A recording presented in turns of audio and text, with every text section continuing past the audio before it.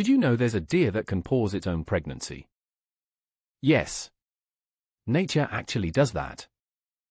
Meet the Roe deer, one of the most fascinating deer on Earth. After mating in summer, the embryo stops developing for months. No growth. No change. Only when spring arrives does development restart, so the fawn is born when food is everywhere. But that's not the only strange thing about them.